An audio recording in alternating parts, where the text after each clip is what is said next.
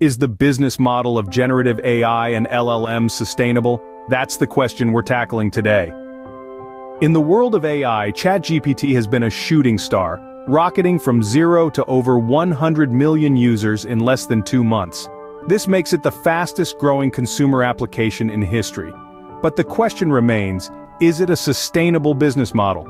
When we delve into the costs, we find that estimates per response from ChatGPT range from 1 cent to 10 cents, depending on the number of words. This is purely in terms of cloud compute costs. To put this into perspective, Morgan Stanley estimates that providing an answer through generative AI costs about 7 times more than a typical search due to the additional compute required. When we survey the use of large language models or LLMs in production, most respondents, from businesses of all sizes and industries, cite cost, resource usage, or return on investment as their main concerns. So, let's break down the costs of implementing LLMs. The first step to any tech adoption is calculating ROI. For large language models or LLMs, it's all about tokens. Tokens in the context of LLMs are words or parts of words. For example, the word eating might be divided into 2 tokens, eat and ing. Why is this important, you might ask? Because most LLM billing and the context window size of the model are defined in tokens.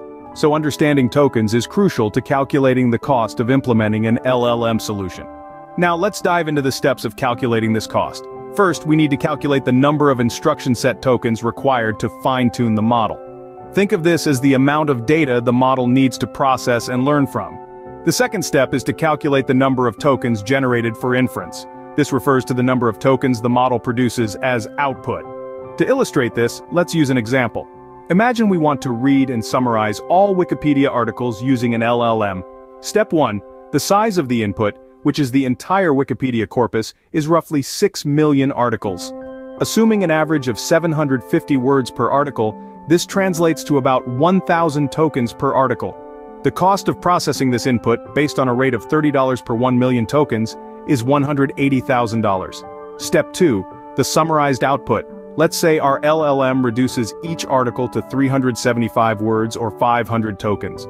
The cost of generating this output at a rate of $60 per 1 million tokens is also $180,000. Add these 2 costs together, and we get a total model implementation cost of $360,000. These are approximate costs for a large-scale LLM use case. There's more to consider than just model implementation costs. As we venture further into the world of large language models, we must not forget the additional expenses that could sneak up on us. It's like buying a new car. The sticker price is just the beginning. Let's think about it.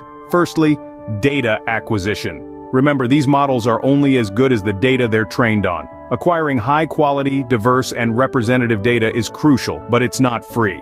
It's like fuel for our new car, keeping it running smoothly and efficiently. Next, talent acquisition.